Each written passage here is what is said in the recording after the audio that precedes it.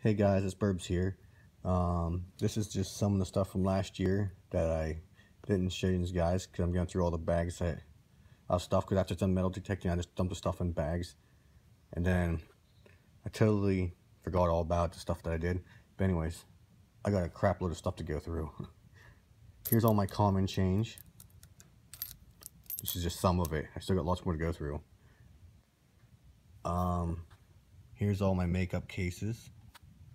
There's some of them. I don't know what else I have.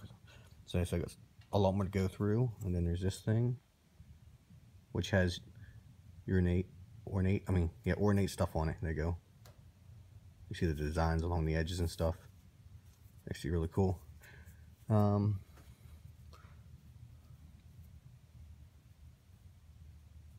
Bullet. Here's a token, which it's, let's see here. Red Goose shoes. There's buckle. Shell casings. I think that goes to Model A. It looks about right. Valve stem. Junk jewelry. But this one's pretty cool though. I like this button. It has, sorry if this is horrible, but it has some nice, neat designs on it. And it looks old, so it has like wheat penny tarnish kind to it, where it turns green. There's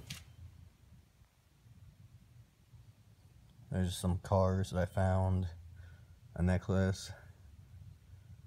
I don't even know what the heck that is. An old razor, shotgun shells. There's some marbles. So my favorite one, the white one's pretty cool, but this one's my favorite one. I found some of them. It's like milky white with a light blue in it. That's really cool marble right there.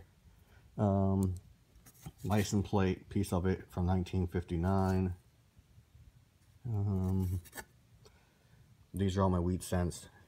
These ones I haven't got a date off yet, so I try to clean them, see if I can get a date off of them. Is there anything good? But yeah, that's just all wheat cents there. And this is how much more bags I gotta get through. 3 more. Which, you know, like if I have all my trash in there too, so I definitely dig the trash. As you can see, lots of it. But there's tons of stuff in there too. And I got this bag, which I gotta go through. And then this one. So, well, when I figure this stuff out, I'll make another video. Alright guys, thanks for watching.